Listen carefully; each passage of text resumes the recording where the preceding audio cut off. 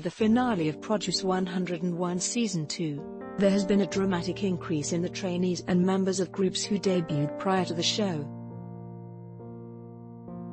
For example, Ada and Abel's trainees, Ha Sang-woon and No Tae-horn debuted in the 6-member group HOTSHOT back in October 2014. Despite the high-quality music and the constant promotions from members of popular groups such as EXO, SHINee, VIX, and Girls' Day, the group did not gain much attention. The group promoted the songs Take a Shot, Watch Out and I'm a Hotshot in Korea, before doing activities in China and Japan. After that, the group took a long hiatus and their company changed its name.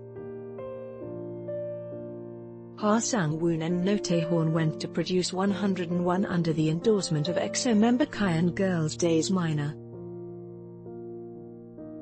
Both members were rank A from the very beginning of the show due to their amazing skills in dancing and singing.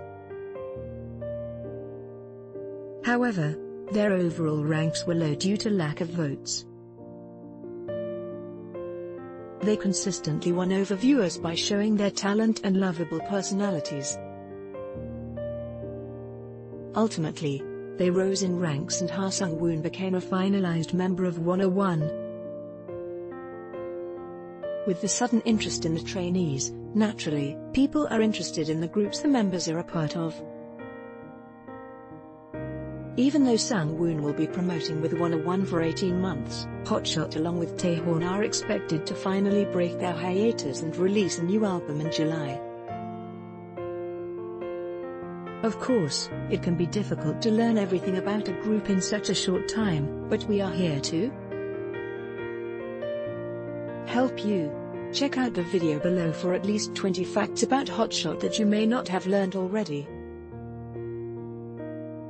Make sure to keep following K-pop stars for regular updates about HOTSHOT and their impending comeback, as well as all your favorite Korean entertainers.